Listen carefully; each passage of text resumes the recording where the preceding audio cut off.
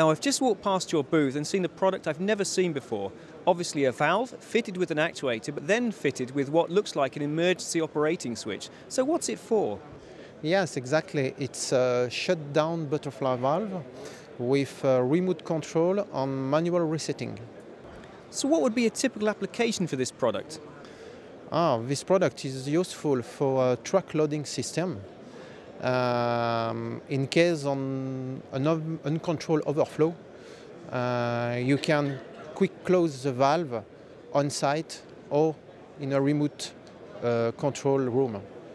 So once the valve's been operated, what has to happen next?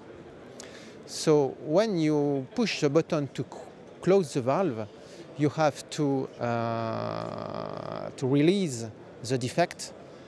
And when you release the defect, you reset the valve manually on site. Now this sounds like a niche product. Can it be used in any other applications?